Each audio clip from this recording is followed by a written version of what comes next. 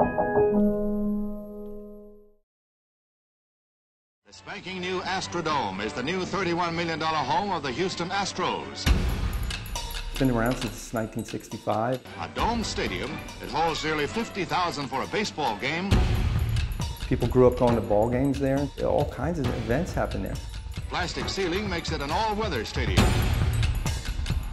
When it was built, there was nothing like it. There was nothing even close to the 643-foot span. It was never done before.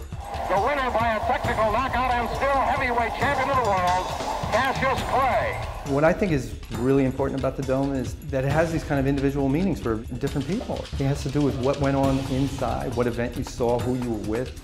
As the Astrodome gets ready to shut its doors after 35 years of hosting Major League Baseball. I realized this building is very important to Houston, and I started thinking about it as an architect. And the more I looked at it, the biggest innovation in the Dome is in the engineering. So I thought, well, let's remove the exterior envelope and celebrate the structure. But then you have this kind of problem where, what do you do with that? I've worked for a lot of architects all over the world, and the ones that I really enjoyed working for are ones who kind of look at every problem differently and come up with different solutions. North and South Boulevards are very famous for the live oak trees.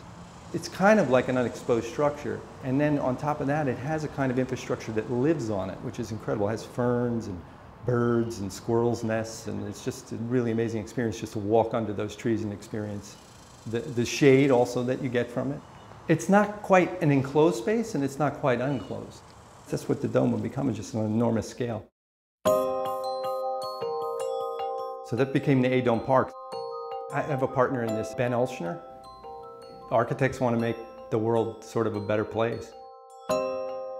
This is a concept. I'm not saying this is what's moving forward. The Dome is currently surrounded by parking. There's 26,000 parking spaces. And what happens is the sun shines down on that black asphalt, and the heat actually radiates off the asphalt. Actually, the temperature rises. There's a term for it called a heat island.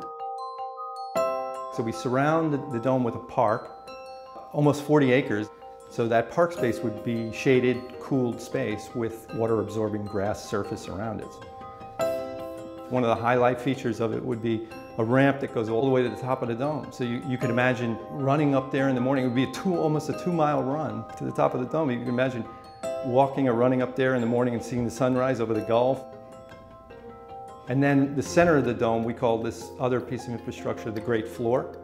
And the Great Floor would be a place where any kind of event can happen. A rock concert, the rodeo, anything you could imagine.